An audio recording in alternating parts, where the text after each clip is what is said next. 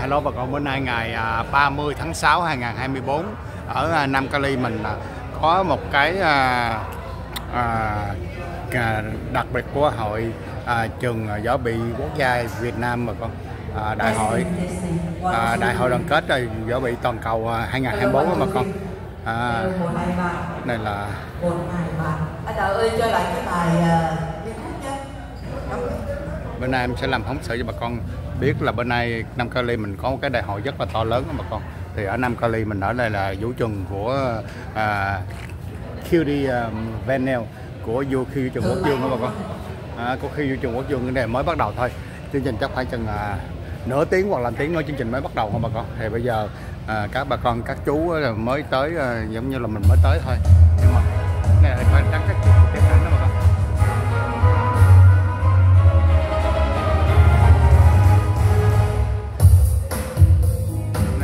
Khi vũ trường của quốc vương đó bà con, ở đường Beach đường Gan cô. Vũ trường này, khi vũ trường này rất là lớn đó bà con, sang trọng bà con. Người ta thường người ta đặt tiệc cưới là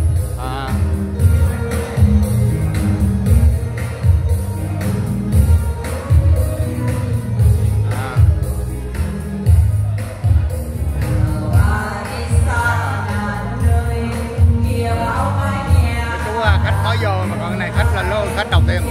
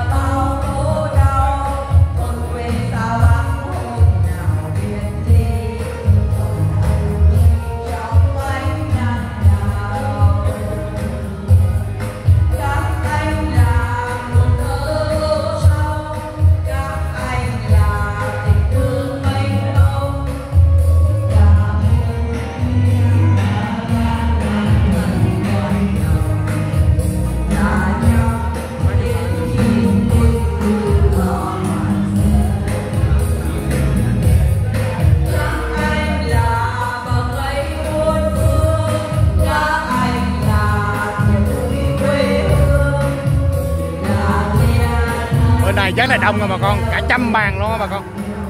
Thì nó tóm lại này là trường võ bị quốc gia Việt Nam đại đoàn kết võ bị toàn cầu 2024. Có cái cuộc đại hội rất là quan trọng bữa nay nha bà con. Chương trình này chắc khoảng chừng nửa tiếng nữa chương trình mới bắt đầu bà con.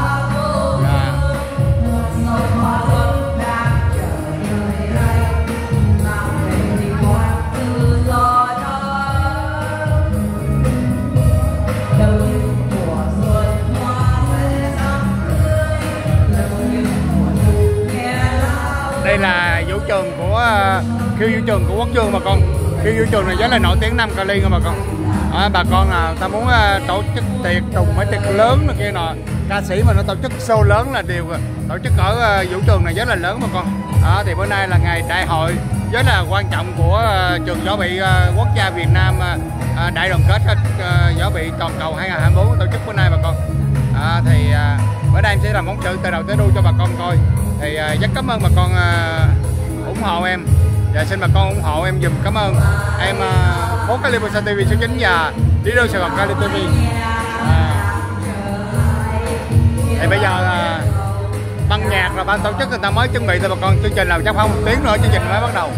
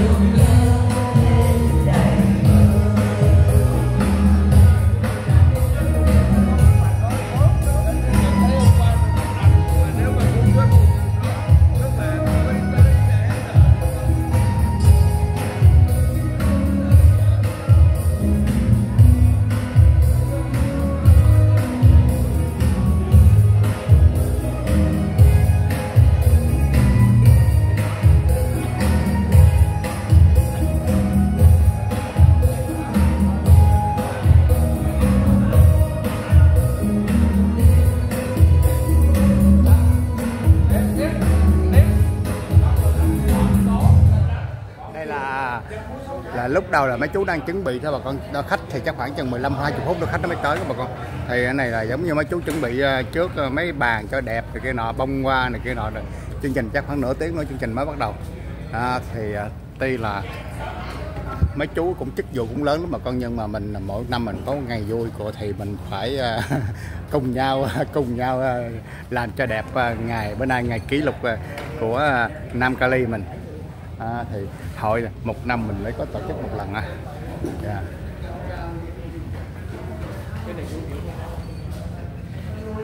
Thì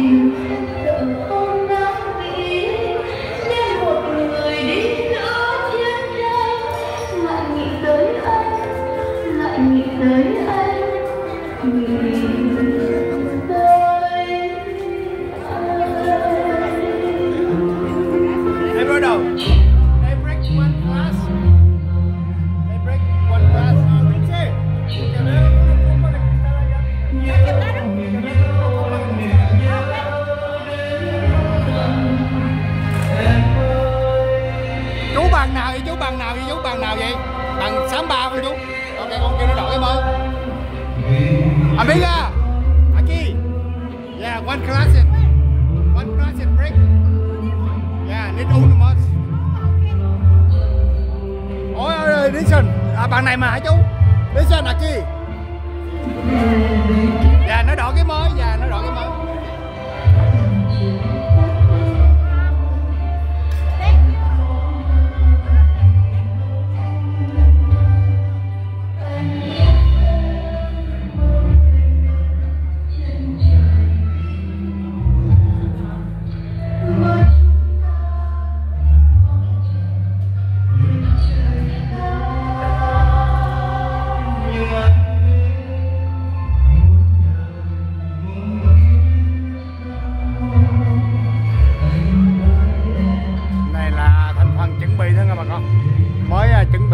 chuẩn bị trước thôi.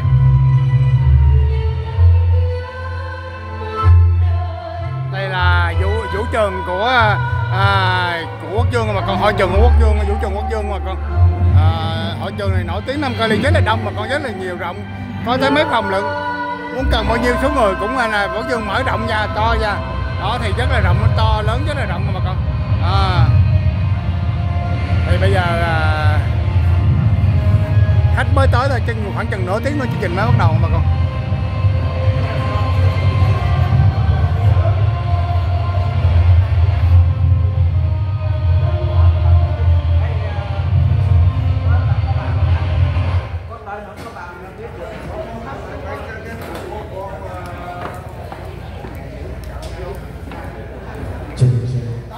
Các cô, các chú bây giờ là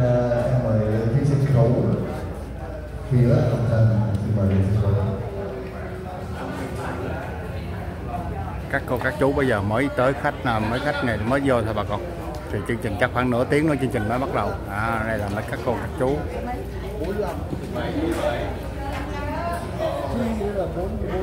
Ba mươi đâu? 45.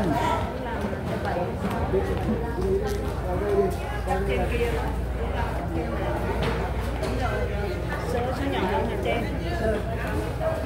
Dạ.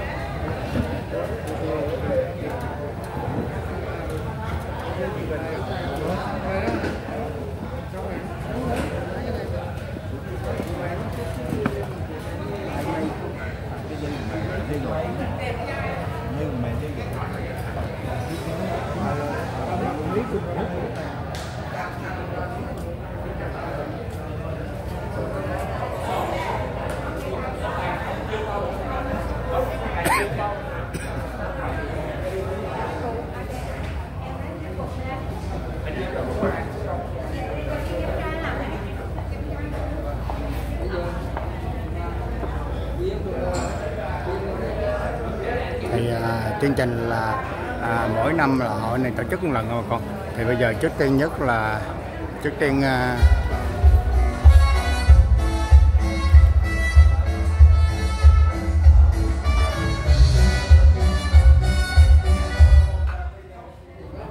bà con cho em xin cảm ơn mạnh thường quân của em bà con, và mạnh thường quân tài trợ cuộc phóng sự của em. Và em trước tiên nhất là bữa nay em làm phóng sự này bữa nay là rất cảm ơn là Suka có tiệm nước trái cây Chubity Shop ở thành phố Gango 9772 thành phố Gango trong khu vũ trường Quốc Thái.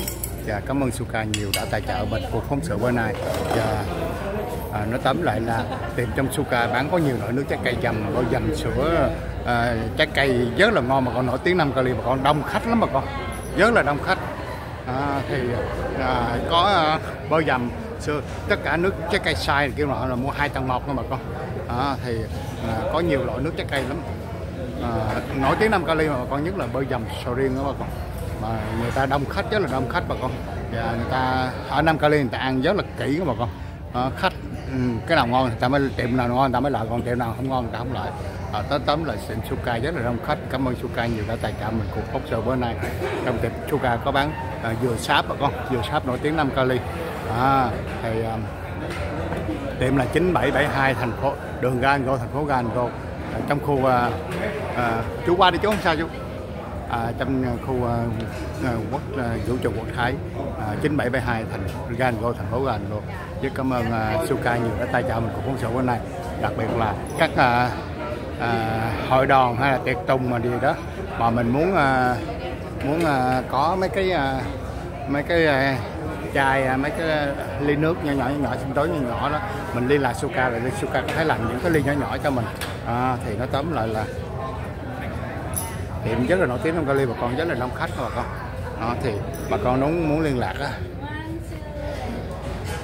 bà con nếu muốn liên lạc Suka thì số 714 487 4688. Rất cảm ơn Suka nhiều đã tài trợ mình cuộc phóng sự bữa nay. Thì bà con bây giờ bà con chuẩn bị chụp hình này kia nọ rồi, giống như chuẩn bị thôi, còn bà con chưa có tình hình là chưa có bắt đầu. Thì nó tóm là vậy. Thì cái người thứ hai làm xin cảm ơn chị Kim Khuyến nước Mỹ Viễn Đông.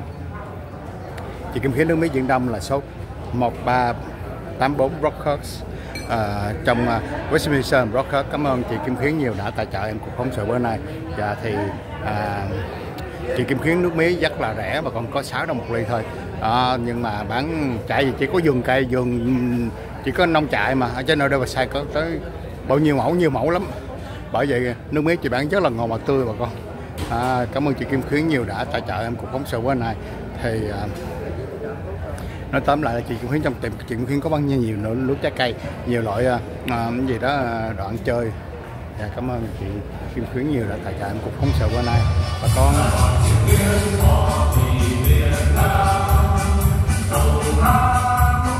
muốn liên lạc cho nước bé dựng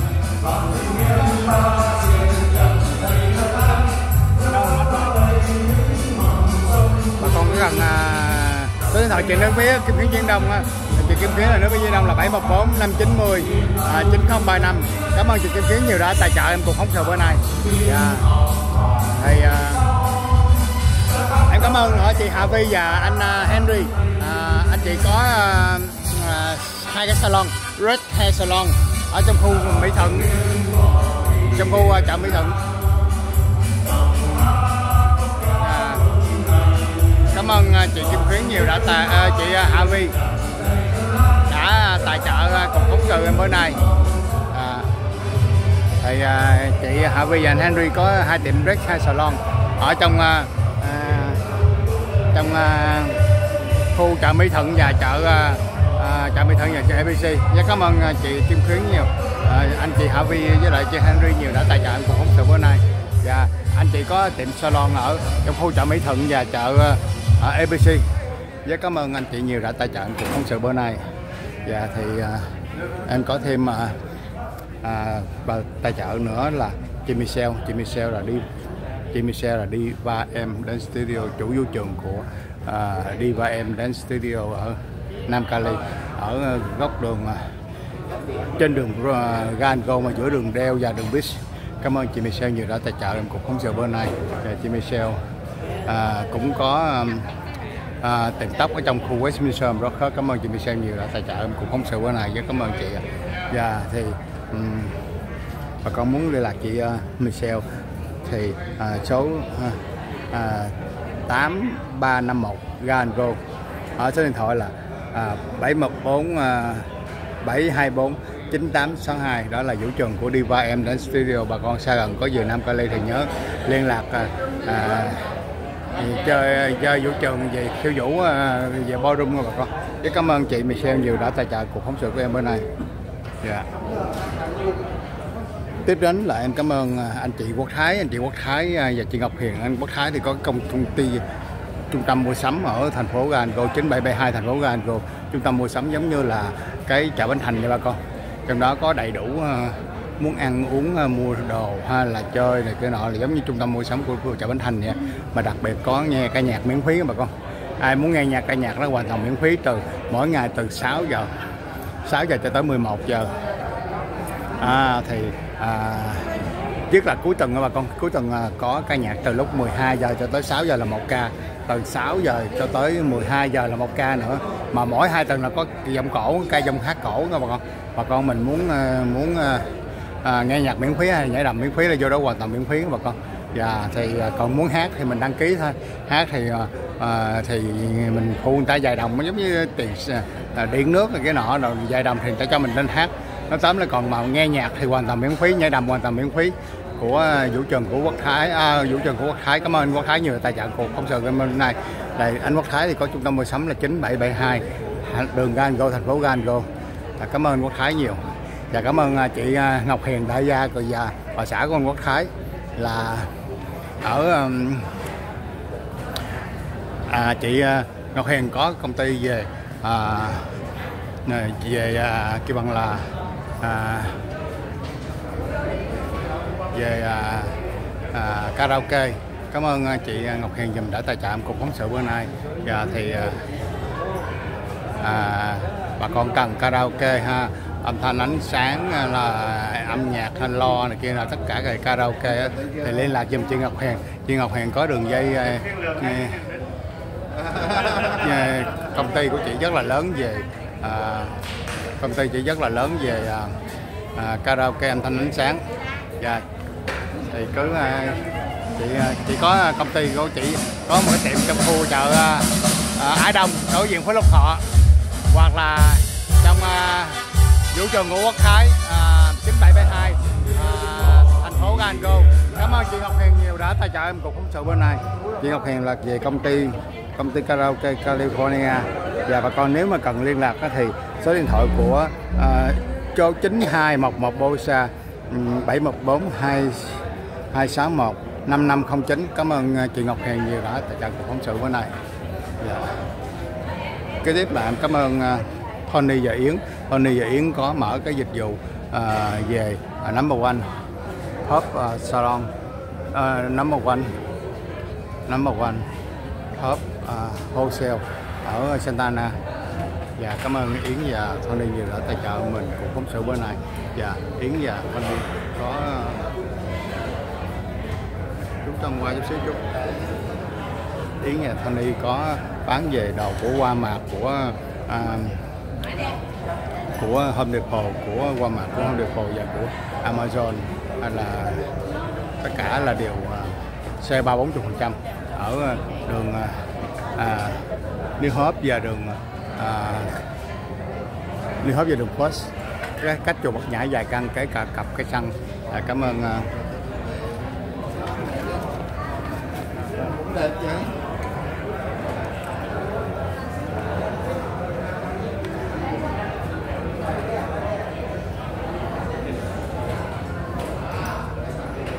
Cảm ơn Yến và Tony nhiều. Yến và Tony là số điện thoại là 562 567 7589. Cảm ơn Yến và Tony nhiều đã tài trợ mình cuộc phóng sự bữa nay. Và rất cảm ơn Yến và Tony nhiều. Kế tiếp là em xin cảm ơn anh Tony và chị Yến Hương, anh Tony Solar và chị Yến Hương có về dịch vụ của cái bằng là solar, về ngành solar điện mặt trời. Nếu mà ai cần solar điện mặt trời vui lòng liên lạc anh Tony và chị Yến Hương, giá rất là rẻ bà con, tại vì anh chị có công ty ở Nam Cali rất là lớn. Bởi vậy nếu mà cần về điện mặt trời thì nhớ liên lạc, nhớ nói là Jimmy ủng hộ của khách của Jimmy thì Jimmy được một số tiền quay hồng. Và cảm ơn anh Tony và chị Yến Hương nhiều. Anh chị có công ty về điện mặt trời Eco Solar USA ở thành phố Gainesville, góc đường hai bên Westminster, sau lưng cây xăng. Cảm ơn anh chị nhiều đã tài trợ em cuộc phóng sự bữa nay. Và số điện thoại của chị Yến Hương và Tony Solar là số 714 553 5487. Cảm ơn anh Tony Solar và chị Yến Hương nhiều đã tài trợ em cuộc phóng sự bữa nay. Rất cảm ơn nhiều. Và em cảm ơn chị Lam Châu. Chị Lam Châu là chủ tịch của hội cao niên Á Mỹ. Chị đó làm từ thiện rất là nhiều, rất là tốt, rất là good bà con. Và cảm ơn chị Lam Châu nhiều. Mà nghe nói chị Lam Châu bữa nay mở cái food to go ở trong khu Westminster and Rockford. Cảm ơn chị Lam Châu nhiều đã tài trợ cuộc phóng sự game bữa nay. Và tiệm chỉ làm từ thiện rất là nhiều bà con. Tất cả sinh hoạt cộng đồng là đều thấy chị Lam Châu rất là sốt sắng về việc cộng đồng này kia nọ. Thì rất cảm ơn chị Lam Châu nhiều đã tài trợ cuộc phóng sự em bữa nay. Và cảm ơn chị Lam Châu nhiều. Và thì chị Lam Châu thì số điện thoại là 714 376 3027. Rất cảm ơn chị Lam Châu nhiều đã tài trợ cuộc phóng sự em bữa nay. Và kế tiếp làm xin cảm ơn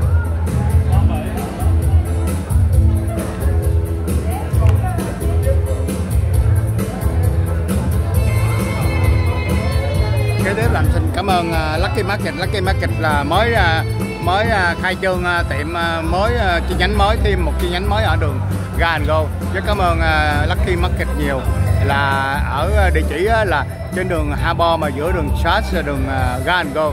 Rất cảm ơn tiệm chợ đại Lucky Lucky Market và có mở nhiều chi nhánh. Rất cảm ơn nhiều đã tài trợ mình cùng phóng sự bữa nay. Và thì chợ Lucky sale giá dữ tợn lắm bà con, nhưng mà mới khai trương là có cho free một chiếc xe đó con bà con mau để đó lãnh chiếc xe về 2024 bà con. Và ở trên đường Harbor mà giữa đường Charles và đường Gainesville. Cảm ơn chị, cảm ơn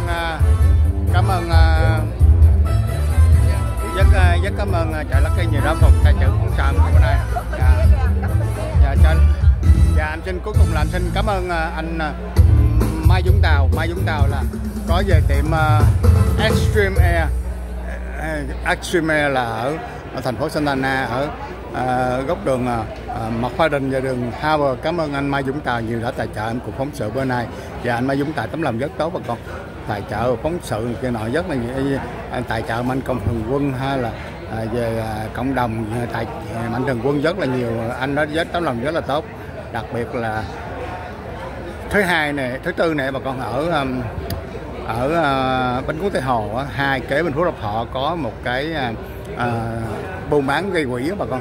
Tại vì cách nay khoảng chừng một vài tháng có một cái cô Việt Nam, người Đài Loan Việt Nam qua bên Mỹ mới có mấy tháng thì lái xe đạp về ban đêm sau giờ làm việc về nhà thì bị xe đụng chết, thì số tiền gây quỹ GoFundMe thì bị trở ngại của phó thị trưởng với là cái người mà mở account trên GoFundMe đó bị trở ngại. Nghe nói gia đình người bị hại không nhận được tiền, gia đình người bị nạn không được đồng bạc nào hết. Bởi vậy nghe nói là thứ tư này ở Bến Cúng Tây Hồ có bán từ 10 giờ sáng tới 5 giờ chiều, là tất cả số tiền đó là được anh Mạnh Thường Quân ở Hoàng Nguyễn ở bên Montana sẽ tài trợ. Nhưng mà anh Mai Dũng Tàu sẽ mát cái số tiền đó, ví dụ mà bữa đó bán 5.000 thì anh Mai Dũng Tàu sẽ cho thêm 5.000. Tất cả số tiền đó thì sẽ gửi cho cái cô bé con có người mẹ bị xe đạp lái xe đạp bị xe cán giữa đêm sau giờ làm việc về nhà đó. Thì bà con lại ủng hộ bà con thứ tư này nha bà con, ở Bến Cúng Tây Hồ 2 ở trên đường bên hông Phú Lộc Thọ đó bà con. Rất cảm ơn bà con đã ủng hộ và tài trợ em nghe. Và cuối cùng xin bà con cảm ơn bà con đã ủng hộ em, xin bà con ủng hộ phố California TV số 9 và Lý Đô Sài Gòn Cali TV nha bà con. Và em rất cảm ơn nhiều. Thì bữa nay em từ đầu tới đuôi cho bà con ủng hộ giùm em.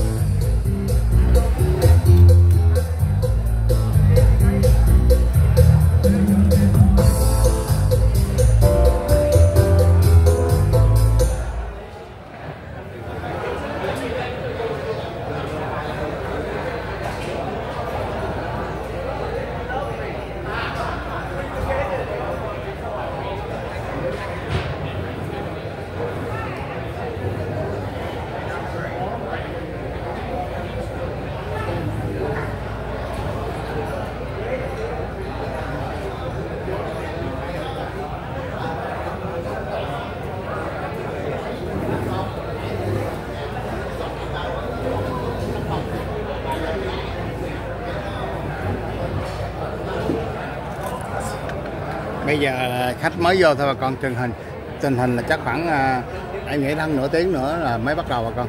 Bây giờ là mới khách vô thôi. Bây giờ bà con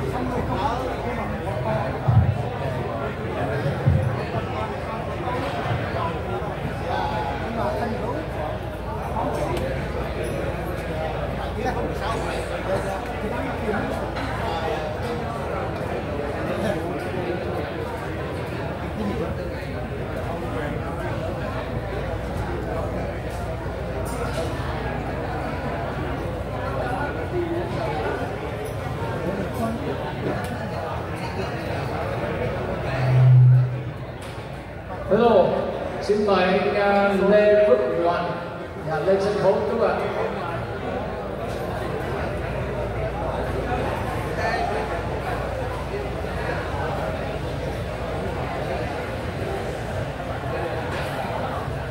Xin mời anh Lê Phước Đoàn lên sân khấu các bạn.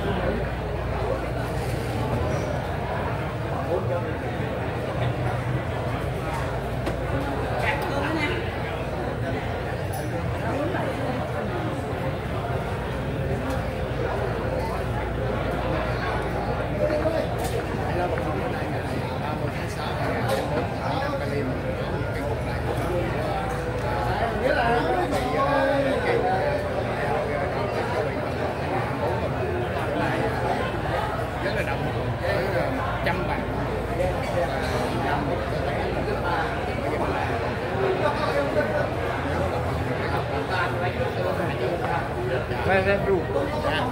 Red room. Resume ở đây này chú. Ở đây có nè, ở kia có, ở đây có, ở đây bài. Ở đây có, ở kia có. Vô rồi.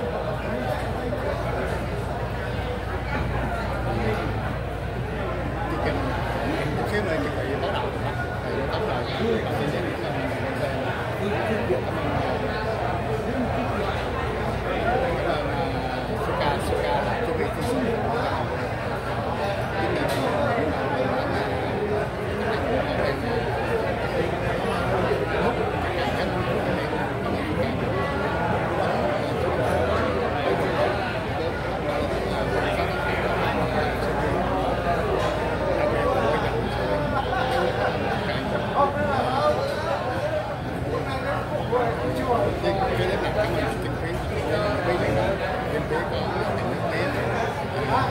Khuyến có tiệm nước mía trong khu rất có là Westminster. Cảm ơn chị Kim Khuyến nhiều cái tài trợ của sờ bên này. Nước mía mía nổi tiếng ngon lắm bà con. Bán 6 đồng ly và ly lớn mà chị trong trận chỉ có bán nhiều thức ăn ăn chơi rất là ngon. Cảm ơn chị Kim Hiến nhiều. Cảm ơn chị Harvey và anh Henry đã tài trợ anh cuộc phóng sự bữa nay. Chị Harvey và anh Henry là có rất hai salon ở trong khu chợ Mỹ Thuận và khu chợ ABC. Cảm ơn chị nhiều đã tài trợ anh cuộc phóng sự bữa nay. Rất cảm ơn Jennifer là có tiệm tóc Queen Salon ở bên kia đường của bên North America trong khu khẩu Ông Trung.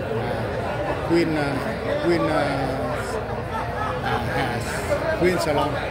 Cảm ơn Jennifer nhiều. Bà con cần hair nail, facial massage gì đó là hãy ủng hộ dùm anh Thường Quang Quang.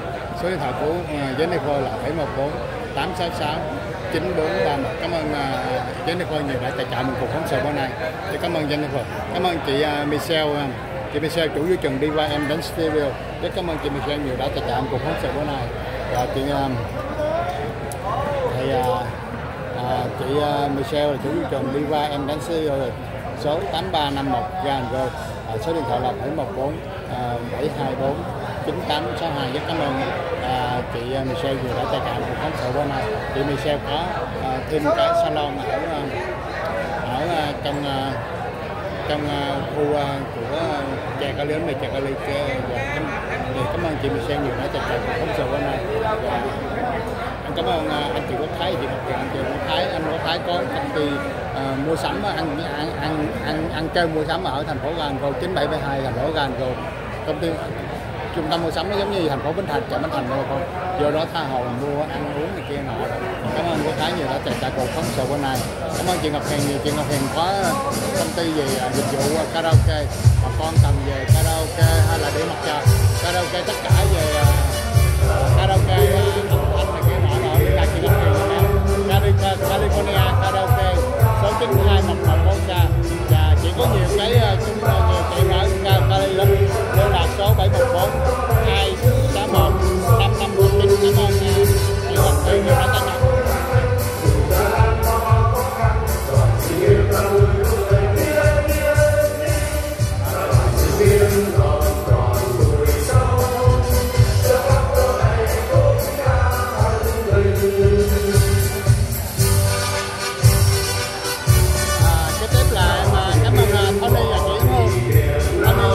Có dịch vụ về solar, con cần điện mặt trời đó, con đi làm Yến Hương và Tony dùm.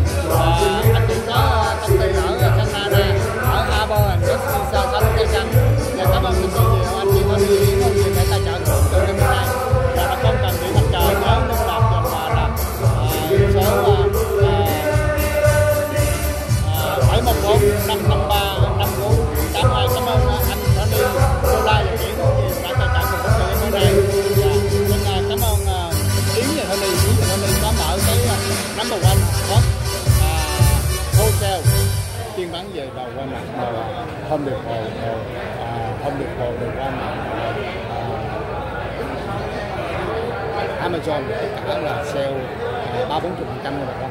Để mở đường New Hope và đường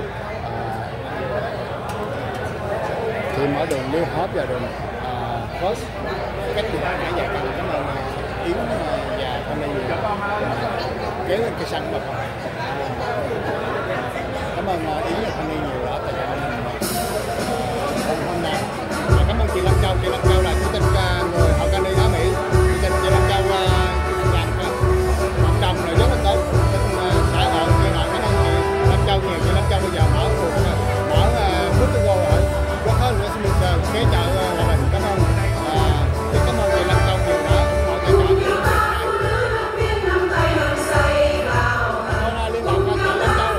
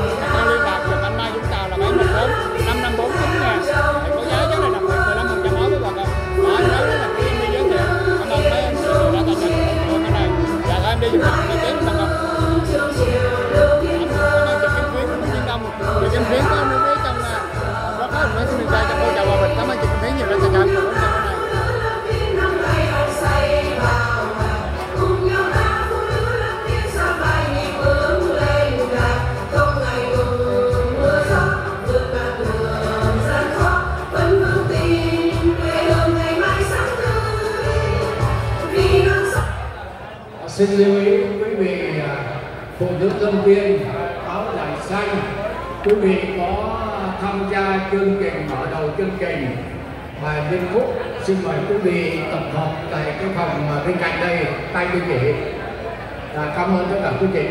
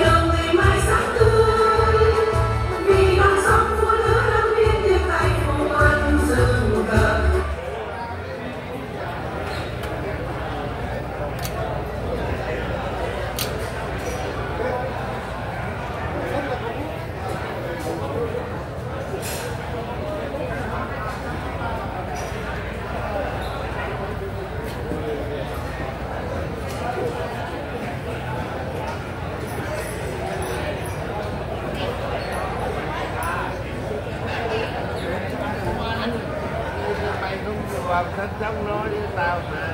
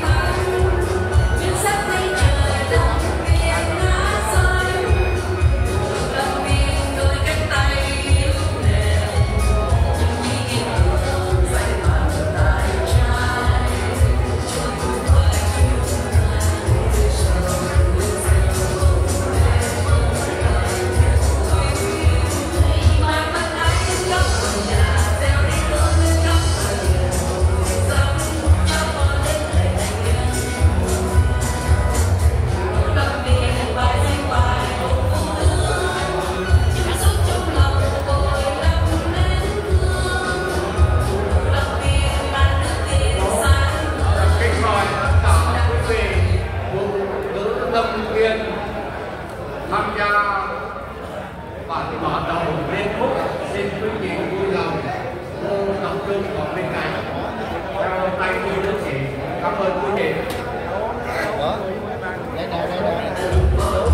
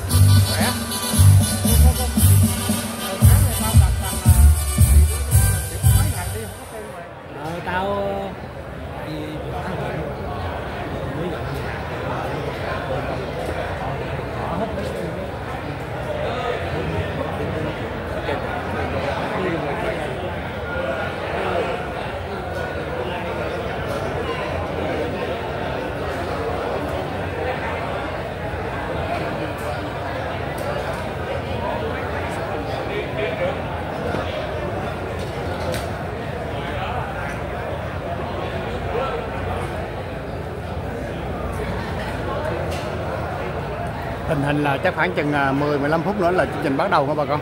Bây giờ khách mới vô thôi. Nó tóm là quan cảnh bây giờ là khách mới vô. Mà bữa nay là thấy 100 bàn á bà con. Tại cái như là hội trường thấy đầy hết. Nó tóm là 100 bàn. Thì mỗi năm thì chương trình là tổ chức một lần. Em không biết một lần hay sao đó thì em không biết cái đó, em không biết. Nhưng mà ở đây là 5 kali nha bà con. Thì nó tóm lại là bữa nay em sẽ làm phóng chơi từ đầu tới đuôi, thì bà con ủng hộ giùm em phố California TV số 9 đó bà con, rất cảm ơn bà con nhiều.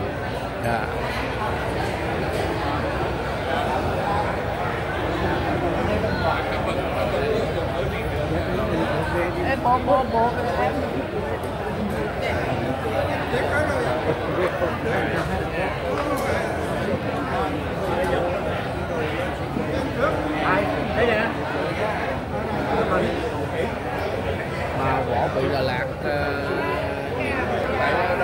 Bữa nay tất cả là các chú lính tập hợp về đây rất là đông. Thấy ông Phong không? Thấy một Hảo không?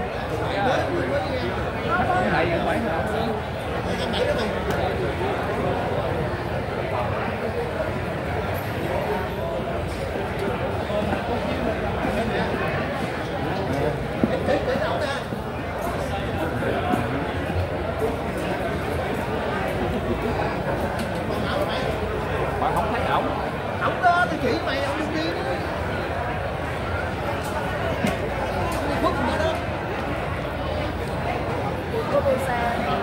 Dạ, bà con ở xa gần muốn vô đây là coi liền, đang trực tiếp đó cô. Dạ. Dạ, vô là coi trực tiếp á, con quay từ đầu tới đuôi luôn á.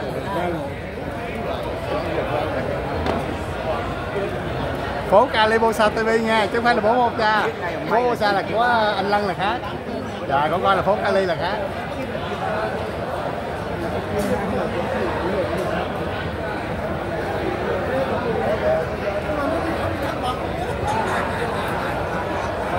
Anh Vũ Sư ơi, cho một phút anh Vũ Sư. Bữa nay em thấy cái vũ trường này quá nổi tiếng, bà con lại đây tổ chức quá nhiều mấy show lớn này kia nọ. Anh Vũ Sư Quốc Dương xin cho chút ít lời chia sẻ với bà con trên toàn thế giới là toàn quốc ca biết về vũ trường nổi tiếng của anh nè. Kính chào tất cả các quý vị đang theo dõi chương trình. Thì Quốc Dương Dance Studio ngày xưa hơn 20 mấy năm trước đây là Quốc Dương Dance Studio, nhưng bây giờ đổi trở thành là The QD Venue. The QD Venue là nơi mà hội tụ tất cả những hội đoàn, đám cưới, những tiệc của gia đình như là birthday, anniversary. Rồi chúng tôi còn có những cái buổi concert rất lớn ở đây, và nơi đây là nơi tổ chức nhiều cái buổi dạ hội, dạ vũ, cũng như là những chương trình ca nhạc lớn như là đêm huyền thoại 1, 2 và những cái ngày Father Day, ngày Mother Day, những cái lễ lớn. Cho nên các anh chị ở xa và về đây thì xin quý vị ghé vào The QD Venue, Quốc Dương Dance Studio cũ, và lúc nào cũng luôn luôn mong gặp quý vị. Những chương trình lớn ở đây được tổ chức đều có quảng cáo trên media, cho nên quý vị cũng có thể vào đánh vào như là The QD Venue. Q là quốc mà D là dương, QD là Quốc Dương, hai chữ viết tắt. The QD Venue quý vị có thấy sẽ thấy nhiều chương trình để quý vị cần và theo dõi để mà tới để xem chương trình của chúng tôi. Và hôm nay là một cái đại hội của trường võ bị quốc gia Việt Nam, và rất là nhiều các anh chị cũng như là tất cả các cựu chiến binh có mặt. Cảm ơn thật nhiều. Anh Chủ sư Quốc Dương ơi, cái hội trường này em thấy là toàn là những cái cuộc họp hay là những cái cuộc show to lớn không? Rất là đông người ta tổ chức, thường là tổ chức ở đây. Nhưng mà mình có mình là có chỗ cái nào mình cho nhảy đầm hay này kia nọ rồi ha anh Vũ Dương hả? Ở đây thì là có một cái sàn nhảy rất lớn. Nơi đây thì chúng ta vừa là một cái nơi làm concert, cho nên chúng tôi có một cái chỗ để khiêu vũ.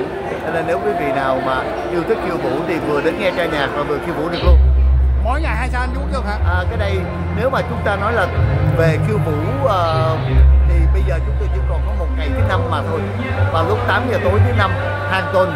Bởi vì tất cả những ngày khác thì chúng tôi đã dành phòng cho những cái buổi như là anniversary và birthday và đám cưới.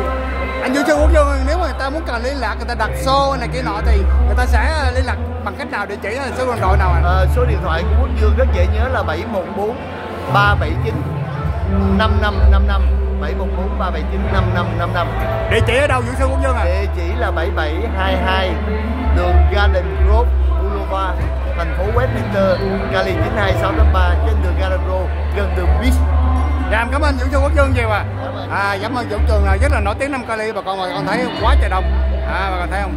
Ảnh là vũ sư nổi tiếng 5 Cali. Bởi vì hội trường của ảnh về tiệc cưới này kia nọ rồi.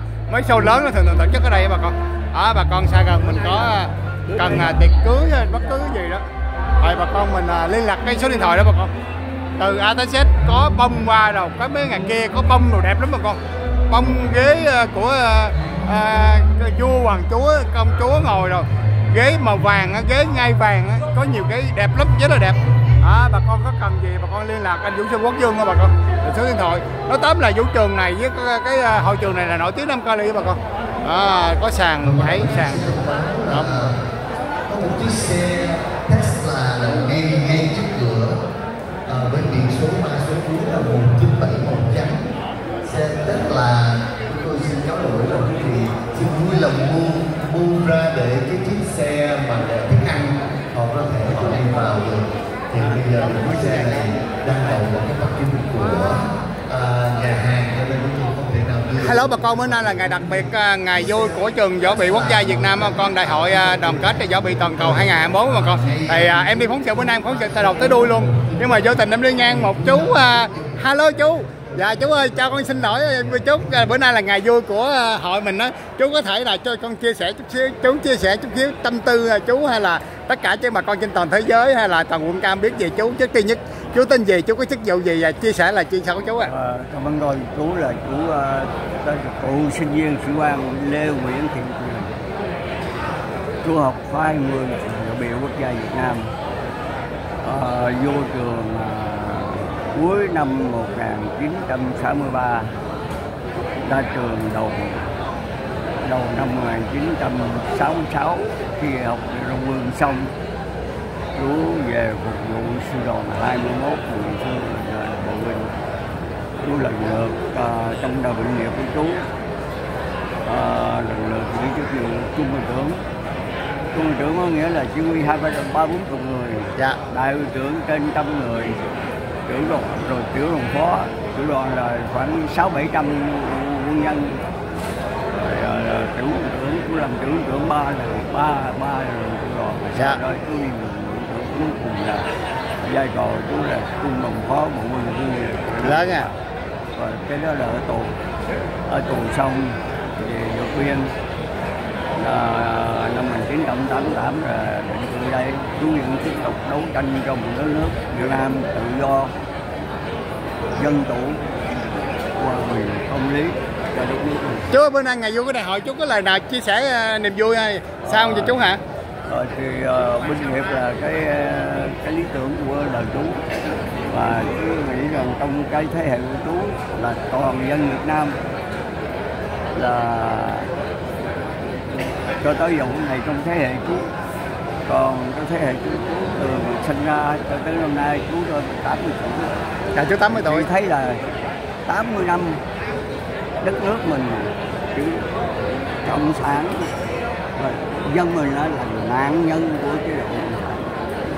Để Việt Nam Cộng Hòa mình từ cấp lãnh đạo, từ tổng thống Ngô Đình Diệm, tổng thống Nguyễn Văn Thiệu, tổng thống Trần Văn Hương, ở tất cả nhân viên quân dân cán chính Việt Nam Cộng Hòa đều là nạn nhân của cộng sản. Vì tất cả những người đó là từ kháng chiến chống Pháp, các có chiến Pháp, nhưng mà Việt Cộng đã lo là rút chân người để đưa đến một cuộc chiến tranh nồi da xáo thịt. Cho đến ngày hôm nay dân của mình khổ sở đây. Do đó mà tôi thấy anh em võ bị là hơn ai hết phải tiếp tục phải đoàn kết anh em võ bị có trách nhiệm phải đấu tranh cho một nước Việt Nam tự do, dân chủ, quốc cường thì toàn dân dân tộc, và một ngày nào đó mình phải trở về đất nước của mình với ngọn cờ vàng 3 sọc đỏ. Chú ơi, chú 80 mấy tuổi rồi, bây giờ chú có lời nào nói với tụi con nhỏ nhỏ gì tụi con hiểu về đôi lời của chú tâm sự chú ạ? Con đó bữa nay này bàn của chú mời là toàn là con cháu hay quá, như là con. Dạ dạ. Phải không? Dạ. Còn tụi nó luật sư gì kệ nó. Dạ. Nhưng mà Chú có đôi lời về nói về mấy đứa tuổi trẻ thế hệ sau này ạ? Có trách nhiệm đối với đất nước. Và chế độ cộng sản là cái chế độ không chấp nhận được. Dạ. Chế độ cộng sản nó đi ngược dòng lịch sử. Dạ. Ở tự do dân chủ là cao điểm của cái văn minh và đạo đức của con người. Dạ. Còn chế độ cộng sản nó đi ngược lại lịch sử. Do đó cái chế độ nó không tồn tại. Giờ cái đó cái chế độ cộng sản là phải là kẻ thù của nhân loại. Nó riêng và khuyên người dân mà bằng cách mà phải tiêu diệt nó. Dạ, con cảm ơn tất cả các lời nói chia sẻ của chú ạ. Dạ, chúc sức khỏe chú. Dạ, xin chào chú.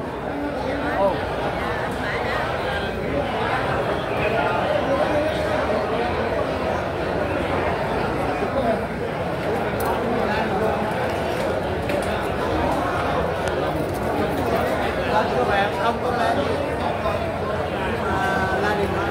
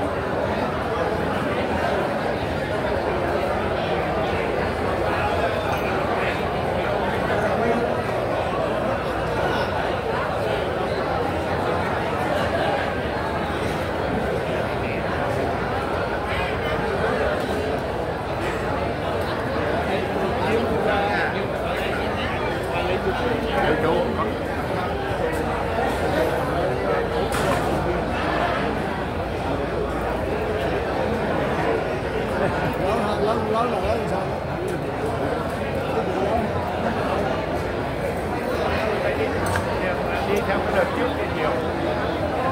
Sao bố đây? Chắc mấy bọc quá ở đây.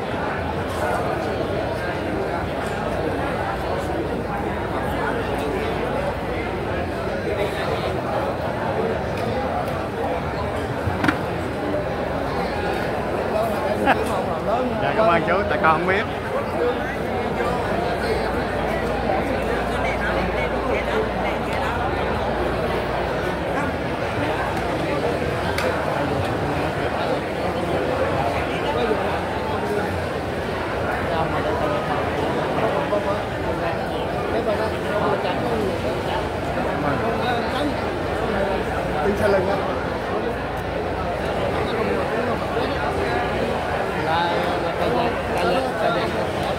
Ban tổ chức xin lưu ý tất cả một số các anh chị như là lưu ý các anh chị dùng là chiếc xe Tesla vừa mới mua ra vừa để cái con xuống thì lại có những lát sạch vô lấy để ra ngoài đi vào cái mặt kênh đó. Bây giờ chúng tôi không thể nào mua chiếc xe của bác nào được.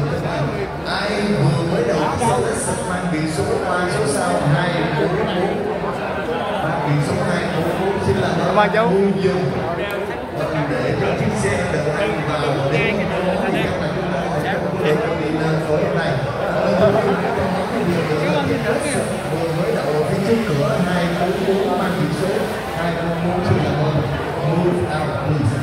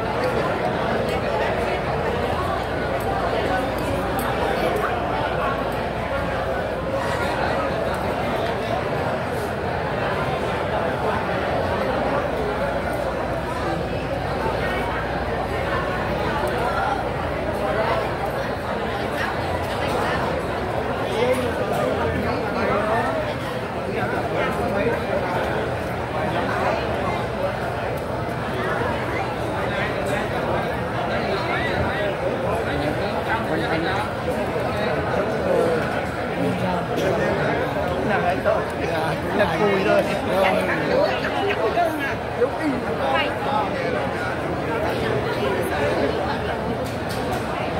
con xin hỏi chú dài cao không chú?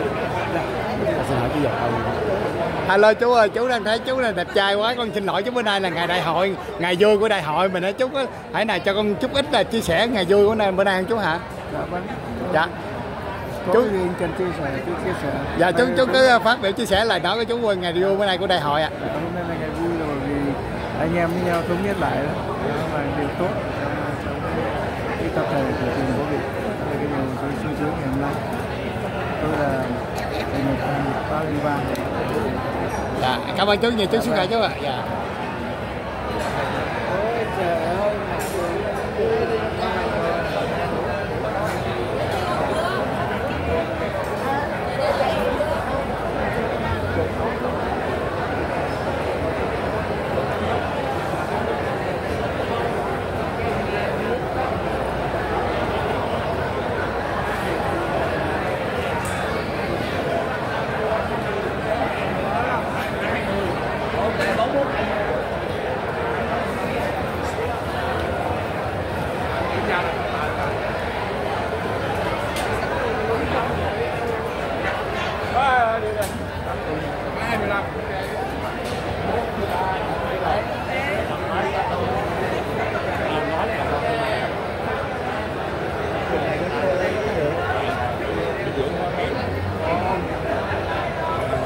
Chúng tôi xin một lần nữa nhắc lại chiếc xe Lexus mang biển số 244.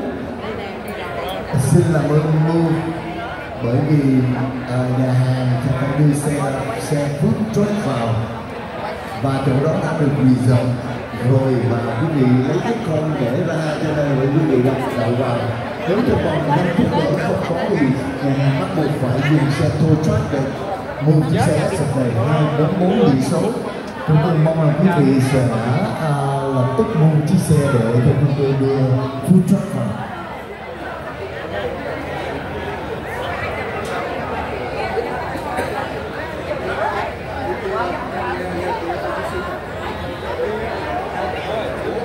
Kính thưa quý vị, chúng tôi yêu cầu vì nào có xe Lexus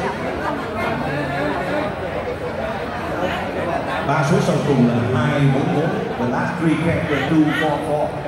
Chiếc xe Lexus 3 số sau cùng là 244 đậu trước cửa khiến cho xe chở thức ăn không thể vào được.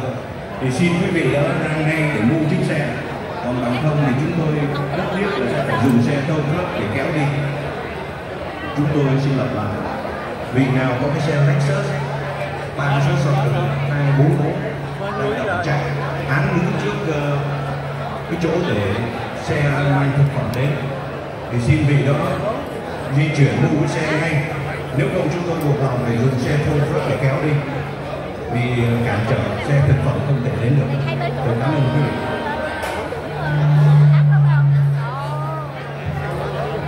Alo, xin chú ý, mời đại diện tất cả các khóa, đại diện tất cả các khóa tới cái bàn 49 gần cái quầy rượu để nhận quà lưu niệm của khóa mình đem về phân phối cho anh em.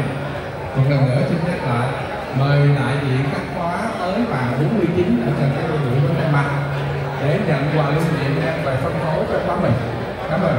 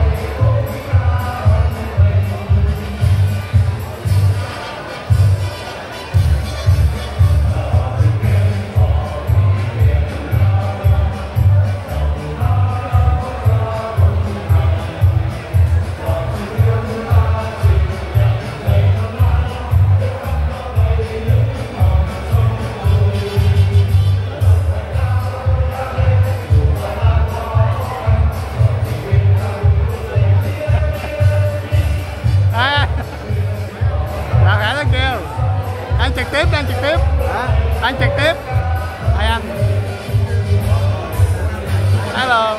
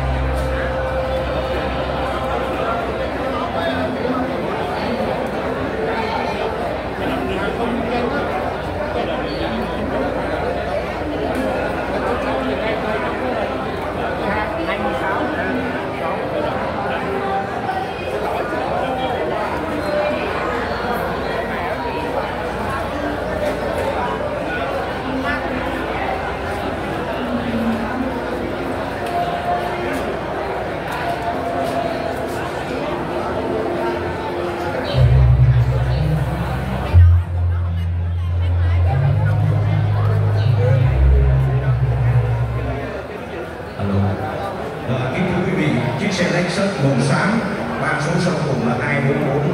Xe không rất sẵn sàng để một chiếc xe ra đi. Thì quý vị nào là sở hữu chủ chiếc xe đó xin vui lòng mua chiếc xe ra đi chỗ khác. We have a Lexus, green Lexus. the last 3 number 244, blocking the food truck. So the owner, please get out and move the car. Otherwise we have pull the car. Thank you. Anh Ngọc Đăng ơi, cho em phỏng vấn anh Ngọc Đăng vài câu nha. Anh Ngọc Đăng là MC nổi tiếng Nam Cali. Anh Ngọc Đăng ơi, bữa nay là ngày vui của Đại hội Cộng đồng võ bị quốc gia Nam Cali. Xin anh Ngọc Đăng có chút xíu nào tâm sự chia sẻ nào đến tới bà con trên toàn thế giới hay là quân Cam biết về niềm vui hay chia sẻ của anh ạ? Niềm vui thì to lớn lắm, tại vì sau 77 năm hơn cha khách, cái tình tự có bị chia rẽ trầm trọng lắm. Thì ngày hôm nay là đánh dấu một ngày lịch sử của gia đình Võ Bị Việt Nam. Nhờ cả hai ông tổng hội trưởng, tổng hội Võ Bị Nam Cali là anh Nguyễn Phước Đình và tổng Bắc Cali là anh Nguyễn Huệ 25 và Nguyễn Huệ 26, thì hai anh đã bắt tay lại với nhau để xóa bỏ hận thù và đồng thời là nối lại cái tình tự Võ Bị. Cho nên ngày hôm nay là một ngày niềm vui lớn cho đại gia đình Võ Bị, và chúng tôi rất là tự hào rằng là tình tự Võ Bị đã được trở lại và chính thức trở lại ngày hôm nay. Anh Ngọc Đăng là MC nổi tiếng Nam Cali, rất là nhiều người hâm mộ anh Ngọc Đăng, mà em không biết cái sinh hoạt của anh Ngọc Đăng ở đâu hay là lúc nào, ngày nào anh Ngọc Đăng có thể cho bà con biết được ạ? Vâng, bây giờ hiện tại thì tôi vẫn cộng tác với lại phòng trà Paradise Studio, địa chỉ là 7697 Westminster.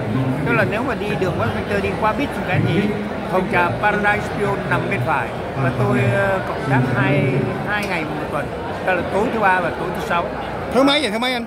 Tối thứ ba và tối thứ sáu. Anh Ngọc Đăng có thấy số điện thoại nếu mà người ta muốn liên lạc anh Ngọc Đăng, tại vì em thấy anh Ngọc Đăng MC quá nổi tiếng, người ta hâm mộ quá nhiều. Cảm ơn em rất nhiều. Thì số điện thoại của Ngọc Đăng là 714 414 6392. Dạ, em cảm ơn Ngọc Đăng về, chúc sức khỏe anh Ngọc Đăng. Cảm ơn em nhiều. Mà em hỏi thêm câu là không biết lý do nào mà người ta hâm mộ anh quá nhiều vậy anh Ngọc Đăng? Cảm ơn em. Dạ, anh có bí quyết nào không ạ? Anh có gặp em Paradise Studio rồi mà. Em thì em là hâm mộ từ lâu rồi, nhưng mà em thấy bà con hâm mộ anh quá nhiều, mà anh có bí quyết nào không ạ? Anh có bí quyết nào anh làm cho bà con hâm mộ chứ vậy? Mình tất cả mình yêu nghệ thuật, mình phục vụ nghệ thuật nghĩa là hết mình thôi. Thì quý chị, quý đồng hương thân mến thôi. Cảm ơn em đã. Cảm ơn Ngọc Đăng, gì chúc sức khỏe nè. Chúng tôi xin lặp lại, các đại diện khóa xin mời đến bàn đúng vị trí để lấy quà lưu niệm.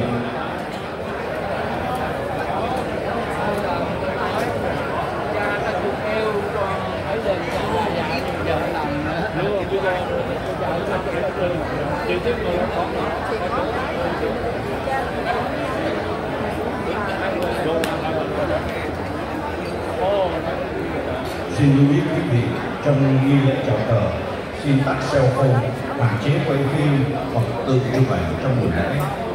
Cũng lưu ý trong phần đại diện chính thức, xin quý vị không đứng. Cô ơi, có thấy nào con sơ bàn tới chút xíu nha con? Tại con đi vô đây quay phim đó. Con sơ bàn tới chút xíu nữa thôi à. Chào cờ Việt Mỹ, quý vị mặc quân phục chào tay, quý vị mặc y phục lâm chính để đeo bằng tên ngược mình. Cảm ơn cô. Cảm ơn quý vị. Trực tiếp ạ? Dạ, trực tiếp, dạ đang trực tiếp ạ.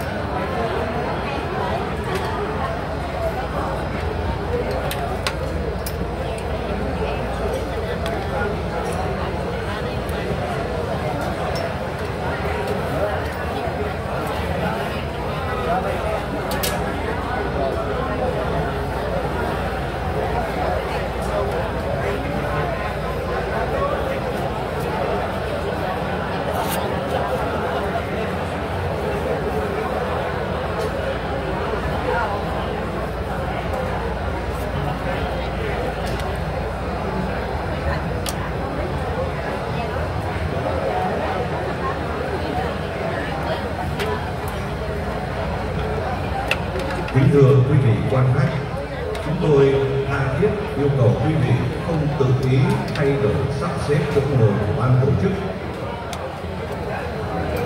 Rất mong quý vị quan khách cố gắng tham dự dạ tiệc đến lúc bế mạc để cổ vũ khích lệ các thủ lĩnh lâm viên, học sinh viên sĩ quan, thanh thiếu niên đại hiệu Hậu Duệ đã bỏ rất nhiều công sức thời giờ để tập dượt chương trình văn nghệ cây nhà hát vườn này. Cũng xin nhắc nhở quý vị trong nghi lễ chào cờ xin tắt cell phone, hạn chế quay phim hoặc tự chụp ảnh trong buổi lễ. Cũng lưu ý trong phần dạ tiệc chính thức xin quý vị không đứng hoặc có hoạt động đặc biệt án ứng vị trí trước sân khấu để mọi người cùng thưởng lãm văn nghệ. Trong nghi lễ chào cờ Việt Mỹ, quý vị mặc quân phục chào tay, quý vị mặc y phục dân chính để thay mặt lên lực mình. Xin cảm ơn quý vị.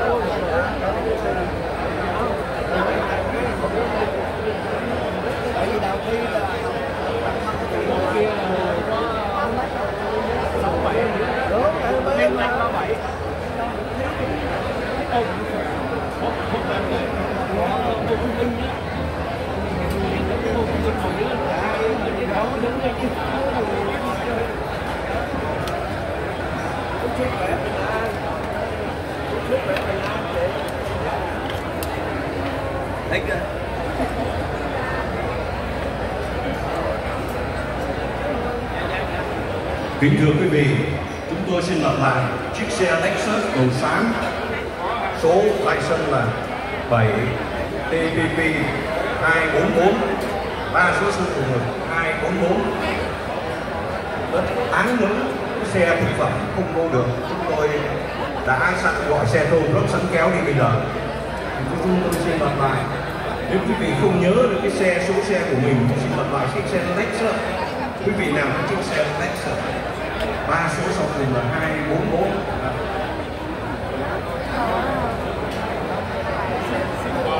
Does anyone has a car?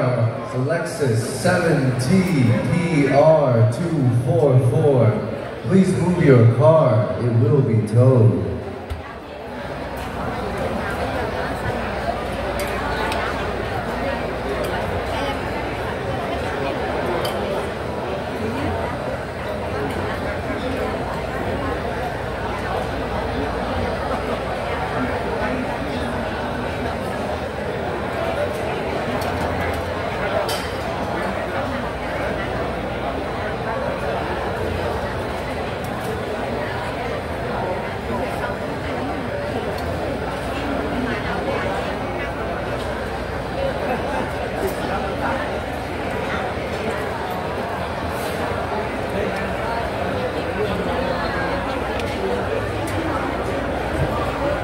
Kính thưa quý vị, chúng tôi xin phép được nhắc nhở quý vị quan khách không tự ý thay đổi sắp xếp chỗ ngồi của ban tổ chức.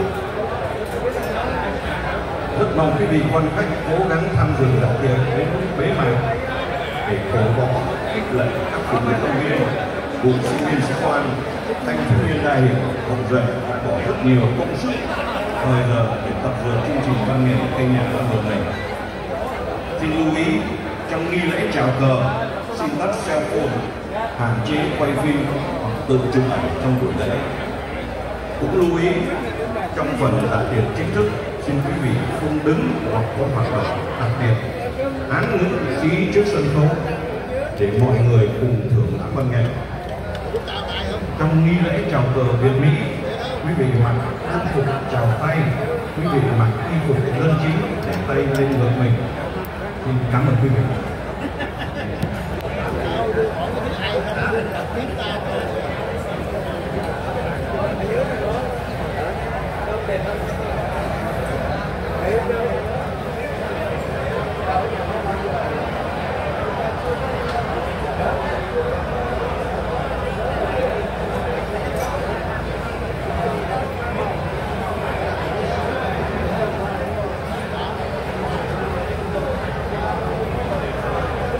Xin lưu ý các đại diện các khóa 26, 27, 29, 30 đến bàn 4 vị trí để lãnh quà lưu niệm.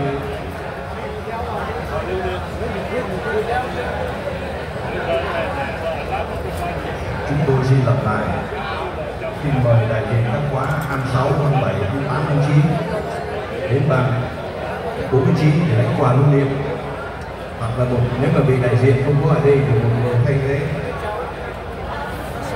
Cảm ơn anh Quốc.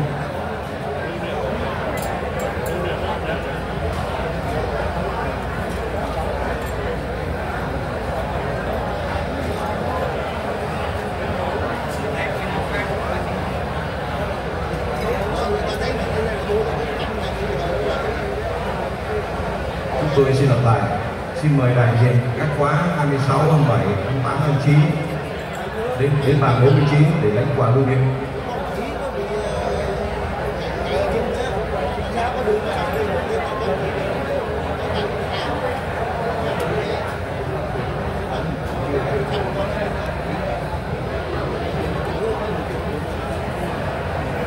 Chúng tôi xin lặp lại, xin mời các khóa 26, 27, 28, 29, 30 đến bàn 49 để quà lưu niệm. Nếu vị đại diện không có mặt ở đây thì xin một vị khác thay mặt để đến lãnh.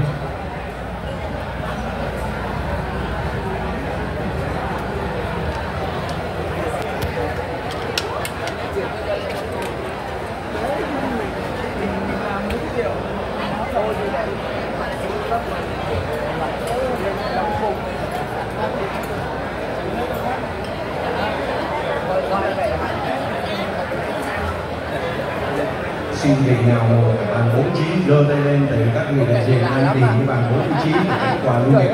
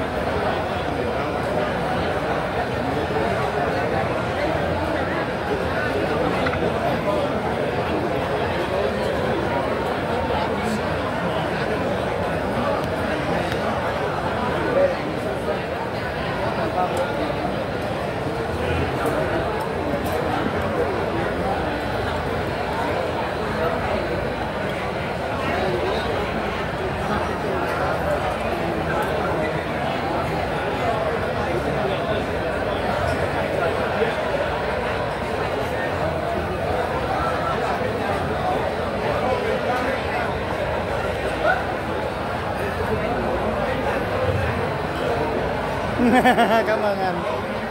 Chúng tôi xin nhắc lại, xin mời đại diện các khóa 27, 29, 30 đến bàn 49 để lãnh quà lưu niệm. Chúng ta sắp bắt đầu buổi lễ.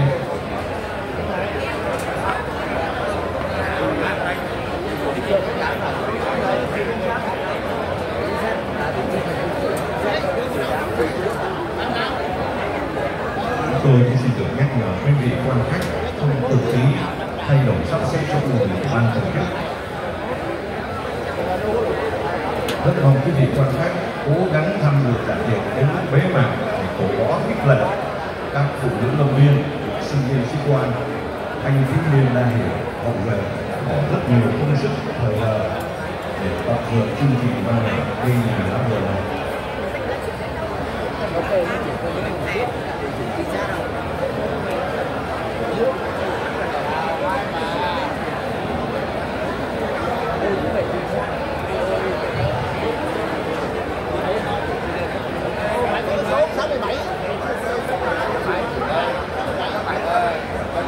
Xin vị nào đang ở bàn phân phát quà lưu niệm cho các đại diện khóa thì giơ tay lên để, tại vì khóa đại diện khóa 7 đây cũng đang tìm cái bàn đó thì không tìm ra. Đó, anh Trần Chí Quốc mình đứng lên tàu hướng không đúng 2 giờ đó, 12 giờ tiến tới.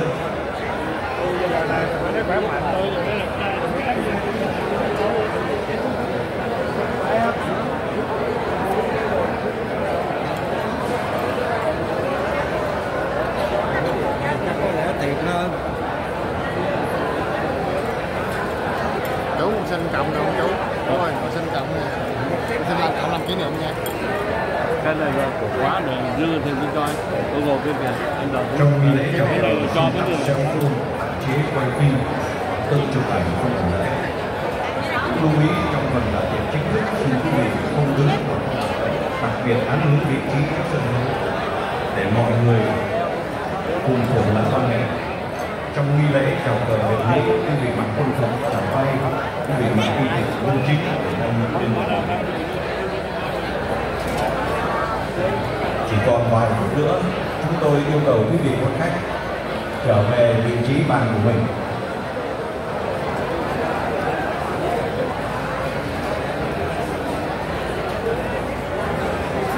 Chỉ còn 5 phút nữa, chúng tôi xin mời tất cả quý vị quan khách trở về vị trí bàn của mình để chúng ta có thể bắt đầu lễ đúng giờ.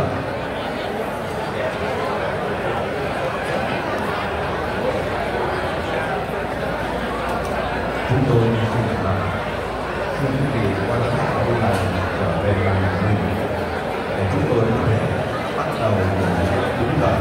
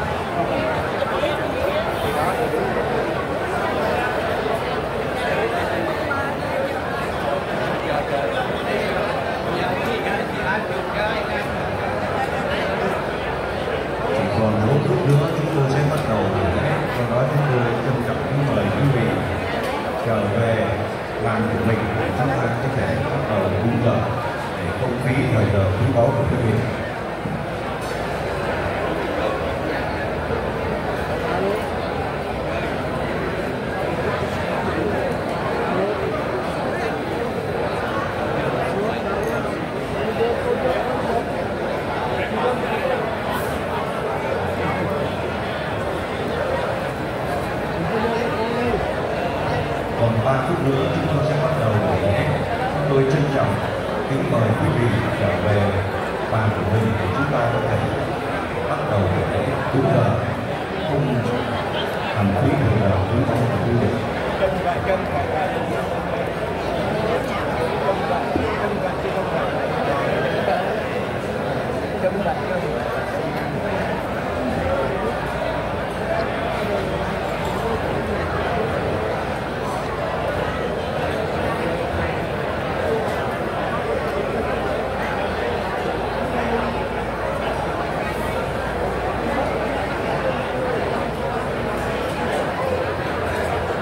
Chỉ còn 2 phút nữa chúng tôi sẽ bắt đầu. Chúng tôi trân trọng yêu cầu quý vị trở về bàn của mình để chúng ta có thể bắt đầu buổi đúng giờ, không khí thời giờ quý báu của quý vị.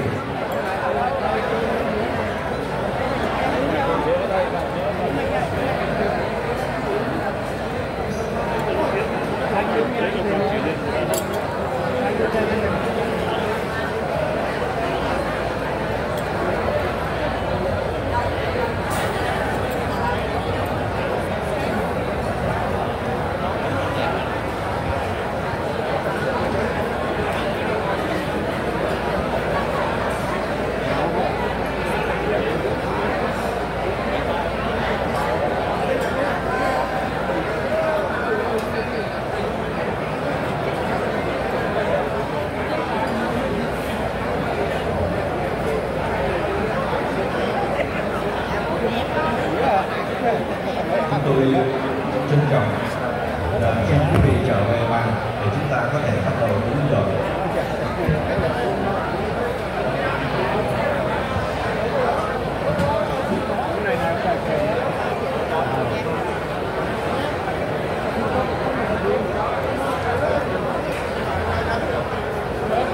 Chúng tôi xin yêu cầu quý vị trở về bàn ổn định chỗ ngồi để chúng ta có thể bắt đầu.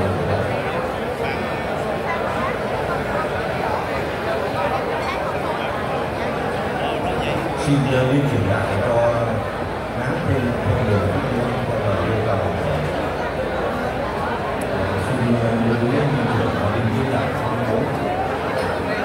ra đời hàng năm.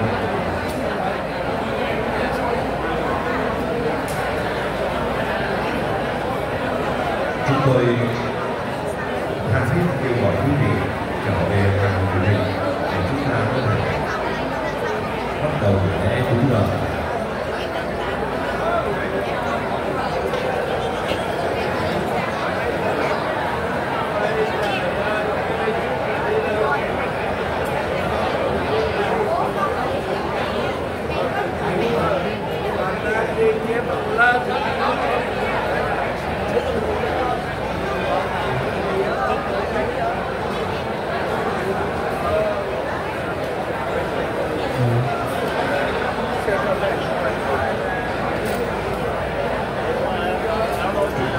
Chúng tôi kêu gọi quý vị ổn định chỗ ngồi.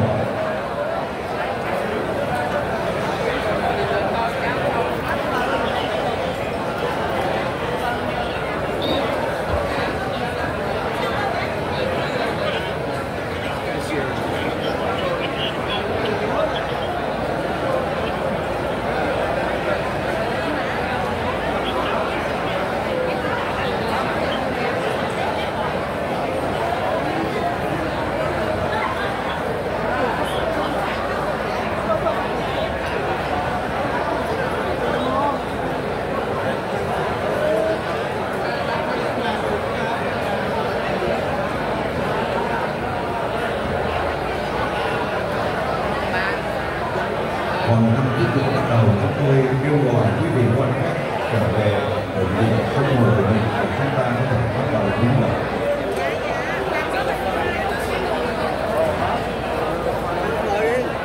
Tôi yêu cầu quý vị quan khách không tự ý thay đổi sắp xếp chỗ ngồi của ban tổ chức.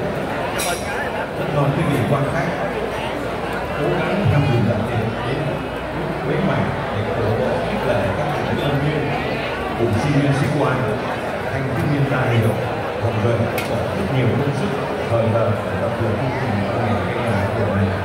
Và sau phần văn nghệ chúng tôi có phần đạo lý rất hào hứng, rất mong quý vị ở lại đến phút cuối cùng bế mạc.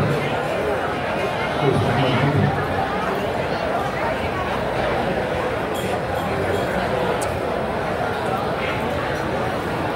Xin phép được nhắc nhở quý vị trong nghi lễ chào cờ xin tắt cell phone, hạn chế quay phim hoặc tự chụp ảnh trong buổi lễ. Lưu ý trong phần làm tiền chính thức xin quý vị không đứng hoặc có hoạt động đặc biệt án vị trí sân khấu để mọi người cùng hưởng lãm văn nghệ. Trong nghi lễ chào cờ Việt Mỹ, quý vị mặc cung phục chào thay, quý vị mặc cung phục dân Mỹ để tay ngồi lên mặt mình.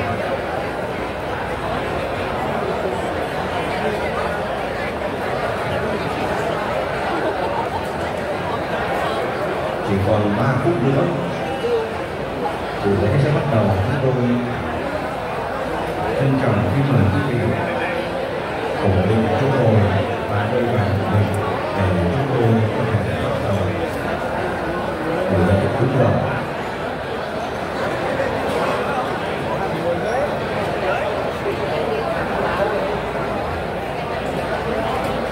Cảm ơn sự động tác của quý vị. Tôi kêu gọi quý vị ổn định trở về chỗ bàn của mình để chúng ta có thể bắt đầu buổi lễ tâm hồn và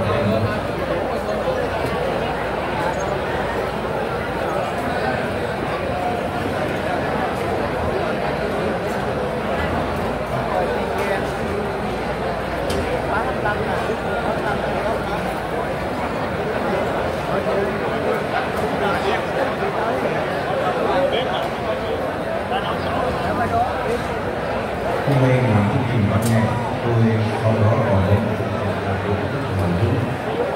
Chúng tôi rất trân quý quý vị đang ngồi ở lại đến cuối cùng đến bế mạc.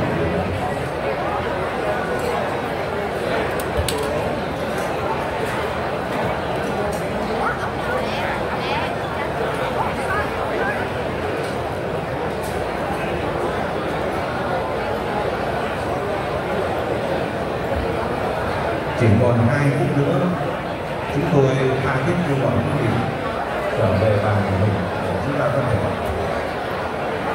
bắt đầu hoạt động.